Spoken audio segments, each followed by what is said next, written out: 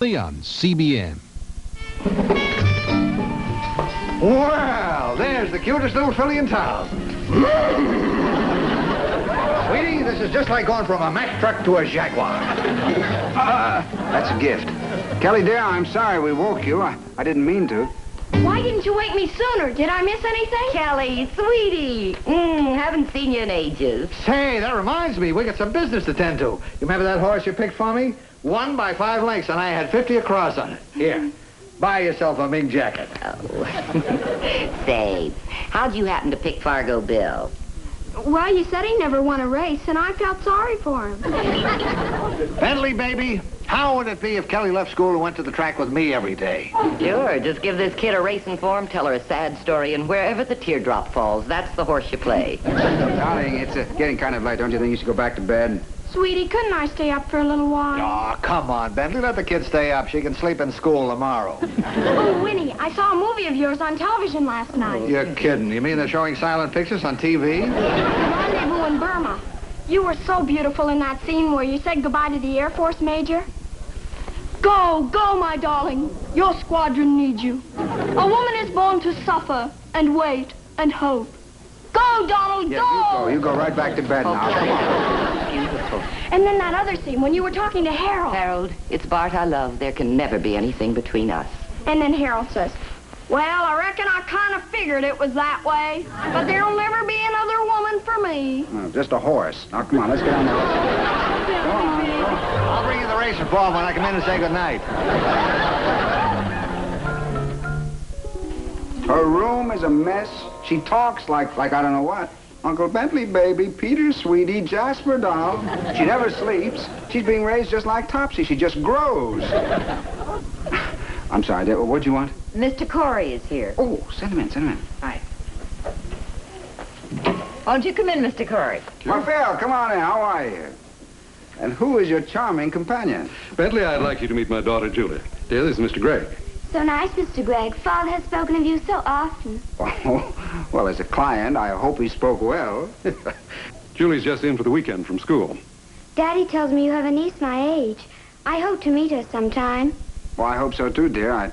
I'd like you two to meet. Daddy, you probably want to talk to Mr. Gregg in private. Why don't I wait in the outer office? All right, dear, I won't be long.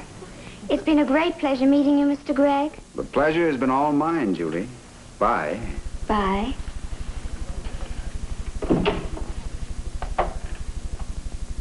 Phil, how does a mug like you get such a delightful daughter? Julie is the product of 6 months' polish at Miss Marquand's finishing school. Oh? What was she like before you sent her up the river? Primitive. I'm trying to blot the memory from my mind. Her table manners, her personal habits, and her room. Well, we're just cutting the weeds in Kelly's closet today. It's down right here. Board of Health trying to condemn it as a slum area. Well, if you're having any problems, why don't you consider Miss Marquand? Well, we have some small problems, Phil, but I've never thought of such a drastic solution. I'm afraid I'd miss Kelly. Well, we miss Julie, too, but believe me, it's worth it. That school really makes young ladies out of those girls. I don't know whether Kelly would like it. Not unless the library subscribed to the daily racing form. Why don't I drop a brochure by your house? Oh, I don't think so, Phil. They have wonderful activities there. There's social dancing, there's horseback riding, skiing, fencing. No, I don't think so. I'd miss her too much.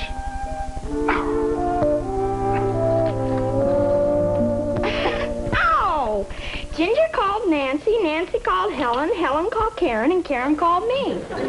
Now you're supposed to call Susan and Pamela, and when Pamela calls Leah, Leah's supposed to call me. And whoever breaks the chain is cursed by the voodoo god of the Incas. And if we all connect, we'll have a blast and go to the movies. Would it help you any if I got you a long stick with a nail on the end of it? But if Leah doesn't call me, we'll all go bicycling instead. All right, sweetie. I'll talk to you later. Bye, doll. Kelly, dear, would you mind... Oh, I forgot. I lost my bicycle. Where? In your room? What's the matter, Uncle Bentley, baby? Uncle Bentley, baby, would like you to get through one meal without these phone calls. Now, darling, dinner is a shambles every night. Will you please come back and sit at the table? Honey, I don't mean this to be entirely a criticism of you. I'm equally at fault. But you're being raised like this was a gypsy camp. Tonight my night off. When you gypsies want dessert. Peter, I'm trying to make a serious point. Now, as of tonight, there will be no more phone calls while we're eating. No more phone calls while we're eating. Honey, just today a client came into the office with his daughter. About your age. And I don't like to make comparisons, but she was... Good-mannered? Yes, good-mannered. But that wasn't all. She was also... Tidy? Yes, tidy. Peter, didn't you say something about this being your night off? I suppose she's one of those icky types that always says and does the right thing. She wasn't so icky. Kelly, darling. I don't expect you to bring home medals for neatness, but I am not doing my duty as a parent unless I give you the opportunity to grow up properly. Like the little icky girl that came into your office? Now, Kelly, there's nothing icky about doing and saying the right things. Now, do you know that that little girl, Julie, 6 months ago, belonged to your tribe? And her parents were so concerned they sent her away to school. Is that what you want for me? Why, no, dear, certainly not. I want you here with me. But I also want you to eat your dinner, and I want you to clean up your room every now and then. All right, dear. All right. We'll fight the Board of Health together. And no more phone call while we're eating. Long distance? You must want head gypsy. Hello? Why, Sheila! ¿Cómo está usted? How's Mexico City? Need you ask? I'll go fix my room. What, back tomorrow night? Oh, what a shame. I can't. I'm on the hot lunch committee at Kelly's school. They're having a big meeting tomorrow night. Well, all right.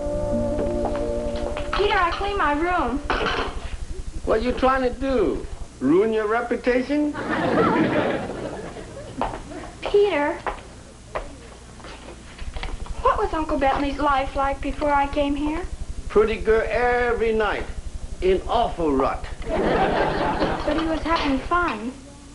You silly little girl. Now Uncle's life full of meaning. Hot lunch committee, chairman cookie drive, full life. But I am a responsibility.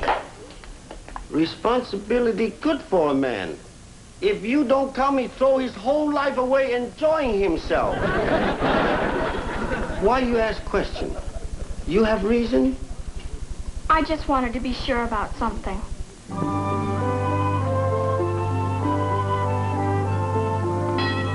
I'll get it.